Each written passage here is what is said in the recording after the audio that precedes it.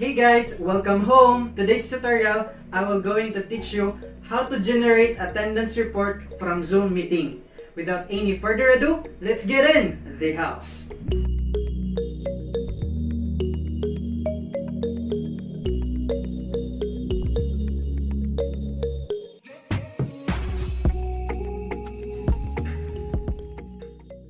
The first thing that we are going to consider is that the generation of report after a meeting is only available in Pro and Business account.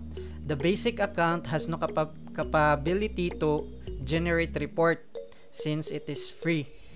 So another thing is the meeting reports is only available 30 minutes after the meeting is after the meeting ends. So to start this tutorial, let's sign in to the web portal of Zoom. You can enter your email address and your password if you have created account in Zoom. But this time I am just going to use my Gmail account. Wait for a second and then sign in. And now we are already in the my account page of Zoom. So as we can see in the left side part of the page, there are personal and admin menu. So under the admin menu, we have the user management, room management, account management, and advanced management. To see the reports, we will going to the account management. After we click the account management, a submenu will appear. We have here the account profile, account settings, billing, recording management, IM management, and reports. This time we will going to select the reports submenu. Click it, and then the reports page has two tabs. We have here the usage reports and the user activity reports, but this time we will focus only on the usage reports. So to get the attendance report from a meeting, we will click the active host. So the active host, you can view meetings, participants, and meeting minutes with a specified time range. So click it, and we are now in the active host page. So this is the main interface of the active host.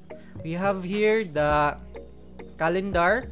You can search the period of the meeting. You can select any date previously, for example December 1, and then up to this time, December 12. Then you click the search button. Okay, as you can see, we can see a list of recently ended meetings from December 1 up to this moment, December 12. So we have here total of meetings 19, and then you can already export the list of meetings by clicking the export as CSV file. Just like that. And then so in order to see the participants of the meeting, we have here so after we click the export as CSV file, we can see that it is already processing here below. So we have to wait for a while until such time it will finish processing. So the table in the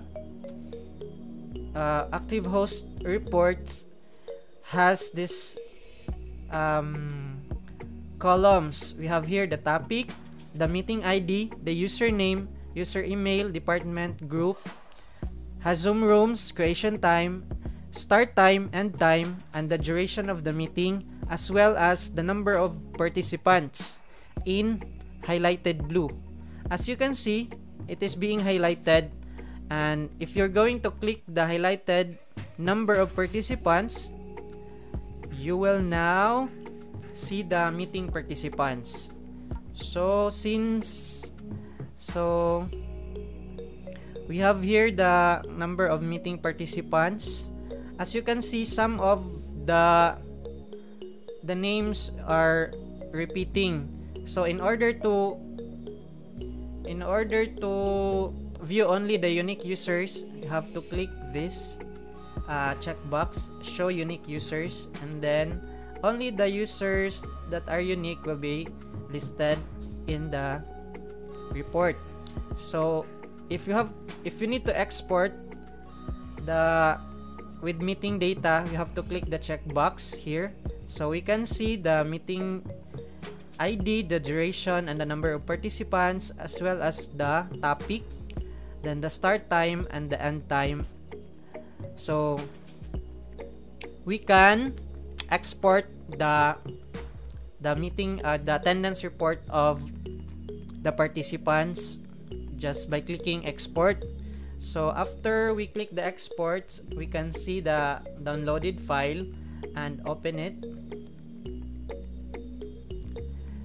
and arrange it so that we can see it clearly. So we already have the names of the participants of that particular meeting. So we can see the persons or the participants who attended that particular meeting, as well as some of the details, their user email, and the total duration of the minutes. So that's it. For more questions and suggestions, just comment down below. This is Miliamo Ferds. Till next time, adios.